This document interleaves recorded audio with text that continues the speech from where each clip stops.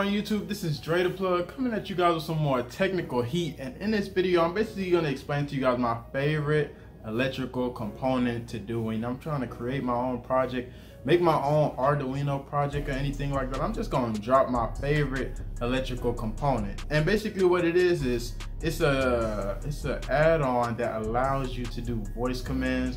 You could add music to it, you could add sound effects. Pretty much how to add any type of sound to a project is pretty much what I'm going to break down to you with this component. It's called a serial MP3 player, and like I said, this is one of my favorite components because there's nothing like having some sound in the background that you added to it, or having a voice command to really just spice up your project and really put a little flavor into your project. You know what I'm saying? Ain't nothing like some voice commands, especially if you hear your own voice. So I'm gonna get into it. I'm gonna show you guys the code, show you guys how to construct it and add it to your project. This is pretty much the whole thing of doing the whole entire voice command. It's just these two little things right here. SD card, typical memory card for Android since forever. And then you just have this right here, which is your serial MP3 player. And this is it. Like literally these two is how you can make any type of voice command added to your project. So let's get into it. As always, I'm gonna drop the whole entire code below. I'm about to break down the code. I'm actually show you guys just how to add this to your project, man. Let's get into it. It's technical heat, man. Alright, so before I just jump straight into the whole coding process, I already know somebody gonna ask me, yo, how do you even put the memory card into the serial MP3 player? So let's just get into it real quick. So basically, make sure this part is facing this way, silver part is facing straight, and the same side I showed before, the actual memory card coloring and all of that stuff that have the numbers on it, and it tells you how many gigabytes and all that. It's facing the opposite way. You literally just put it in like so, and then it will click in. Let me go ahead and let y'all hear it. And then it's locked in. That's pretty much it, because I know there's gonna be a whole lot of people asking, hey yo, how do you even put it in there? Because I done been asked this a bunch of times. So yeah, that's pretty much it. It's locked in, it's not going nowhere. So you ain't gotta worry about if you put this into like a race car or anything, it's not going nowhere. It's like locked in. And if you wanna take it out, all you do is literally push it back down. And that's it. That's pretty much it, man. Just like that. So it snaps in, it snaps out.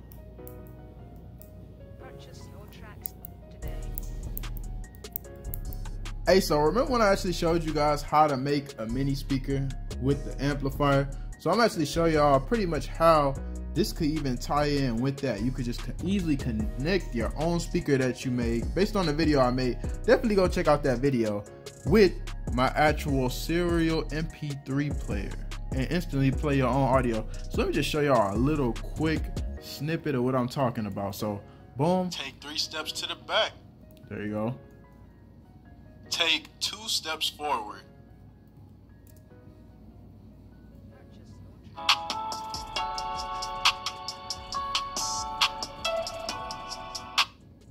Alright, just to show you guys how this works, the first thing I'm gonna do is I'm gonna just record one like voice command, and then right after that I'm gonna record another voice command, and then I'll just pick some audio just to throw in as the third. So it'll be voice command, and then another type of sound, any type of audio. I'm gonna just throw that in the mix, so that way I could easily just show you guys at minimum at least 3 audios you can just throw into this memory card, and then show you how to add it into your project. So let's get into it. I'm about to just go ahead and just drop some real quick. I'm about to show you the whole process. Take 2 steps forward. Okay, so now I have the audio where it says take 2 steps forward. So what I'm gonna just do is just get rid of this extra right here where I didn't say anything. Just delete that, and then go right here. Just get this a little bit, delete that. And now I'm gonna just save this real quick. And it's something that's really important after you end up saving your audio. And I mean, you don't need no actual voiceover or actual audio type of software like how I do. You don't need this. It's Adobe Audition. It's like one of the coldest ones, by the way. Definitely check it out. But I mean, you don't need this. You could literally make the audio from your phone if you wanted to. So what you'll end up doing is saving it once it's an MP3 file, like just like so. Once you save, you're just gonna right click, rename that, and you're gonna make it 001. Take 3 steps to the back. So now I'm about to do the exact same thing for this one and save it, except I'm gonna put 002. That's also for the code. So now you actually have 2 MP3 files already, and they already embedded into the code once you add it, just by naming them these specific numbers. So no random guess, but the next one is gonna be 003. And this one I'm about to just use any type of audio file. I'm gonna try to find the one that won't give me like a copyright claim. So I'm gonna just try to find some type of random beat and then kind of just slide it in there. And I'm gonna try to make it as short as possible, just so I don't get no claims or anything. But I'm gonna obviously rename whatever song I end up downloading and just make it as 003. So I just heard this instrumental and I just decided I'm gonna just copy it, put it into YouTube Converter, put it inside the bar, you know, hit convert, and then actually take the audio, wait for it to download. As soon as it end up downloading, what I'm gonna do is do the same thing like I did with the other files that I just showed y'all. Only thing I'm gonna do is rename the whole file to 003. And y'all can use this YouTube Converter and to add any song y'all want, really. Like, it don't matter what song it is, as long as you abide by those rules of actually using the number system which they want you to use for this particular voice commands. Let me go ahead and see. Okay, here we go. Right click, rename, and then 003. Done. So just like that, we have all of our voice commands / instrumentals. What I'm gonna do is I'm about to go in right now and make this audio really tiny, because it's pretty long for right now. It's about a good 3 minutes or something like that. Let me just go ahead and make like 5 seconds, that way y'all could see exactly what I'm talking about and not have to hear the whole entire audio. Alright, man, so we have our first voice command, our second voice command, and then thirdly we have our sound, our actual music. So the next thing we're gonna do is make sure you have your SD card adapter, because you want to make sure this is how you'll be able to connect it to the laptop. But just make sure it's all the way in there, it's locked in there. Or if you have an SD card and you record on your phone, you could just drag and drop. Well, I mean, you could just select and put it onto the SD card if that's something you want to do, if you only have a phone. But anyways, still going with the laptop example. So just make sure you plug it up till you hear that sound. There we go. So boom, there I go. The folder, it says it's nothing in the SD card. And the only thing that it will actually read for the code is these specific numbers. So what we're gonna do is just drag and drop it inside the folder. All right, it copied inside of the folder. So that's all we need, right? So right after that, close the folder up, eject it. All right. So the next thing we're gonna do, just take it out, flip it over, and like how I said to install it before, just do the exact same thing. All right, y'all, so this is basically the code, because I know everybody don't want to just go about learning how to make this actually work from scratch. So here is the code. It actually shows you everything you need to know to implement voice commands to your Arduino project or any project you got. If you just want to add some voiceovers to it, this breaks down everything. And I mean, if you're confused, don't worry about it. I mean, it's notes down here that explains all of the main abbreviations. If you want to know how to pause it, play it, skip it, all that stuff, I can actually show you guys how to go about doing it. It shows you each individual thing for what you want to do, how to like actually have the volume to this maximum point for as soon as it goes off, all of that good stuff. If you want to actually rename it, because I mean, it can be 001, and then right after that you could add other words, but you just have to make sure there's no spaces and make sure that 001 is in the front. Same for the second, 002, then you can add words but no spaces. That's gonna mess up everything. But when you just starting out and just now trying to get everything going, just go with the 001 and 002 like how I pretty much did before. And then after that, you can read all of this and really customize it a little bit more if you want. But I'm definitely going to drop this whole link down in the description for you guys to get and check out. And right here is pretty much key, and it pretty much tells you your exact spots for where you want to plug it up into on the Arduino. You see right here? It actually shows you got RX, you got TX, you got VCC, and then you got the ground. So immediately, like I already mentioned, the 3.3 volts that can go into that port, the 5 volts that can go into the port 2 for the VCC, your voltage. And then your ground port, obviously I just go into the ground. So then your RX and then your TX. So right here, it tells you where to put that into, all right?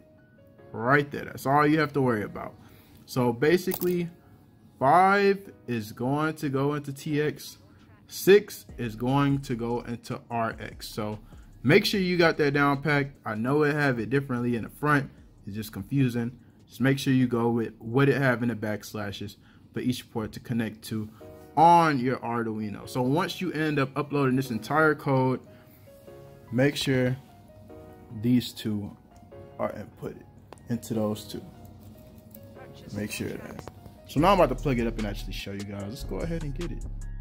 All right, so literally copying and pasting the code. See what I did? I literally just copied and pasted. If you're not a coder, this is all you gotta do. Copy, paste it, boom. Paste it inside of it. That's it. The exact same thing to the T. To the T. And I'm gonna drop the code below. Drop it in the treasure chest just for y'all. And then now we about to verify, make sure that it work. Verify, we good, we good, we good, we good. Now I'm about to upload. Uploading. Take 2 steps forward. All right, so you could basically hear it. I have my auxiliary connected to my speaker, and you just heard it. I could upload it one more time just to let you guys know. It's pretty loud. It's crisp. Take 2 steps forward. So now the way that they have this coded is to where if you want to go into the serial monitor, you can actually switch up whatever you want to hear. So let's see. Boom, there we go. So right here, it pretty much states, 2 steps forward. So it stays right up in here. You got pause, PS pause, PL play, play previous track, play next track, NX. So let's just press NX and let's see what happens. Boom, right here, and then NX, we're gonna hit enter. Take 3 steps to the back. NX again.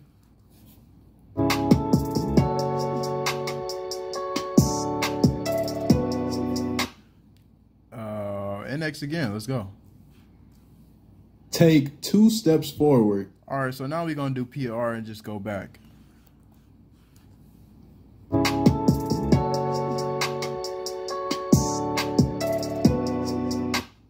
All right, so now we're gonna do the same exact track, but we gonna pause it. So PL, then PS.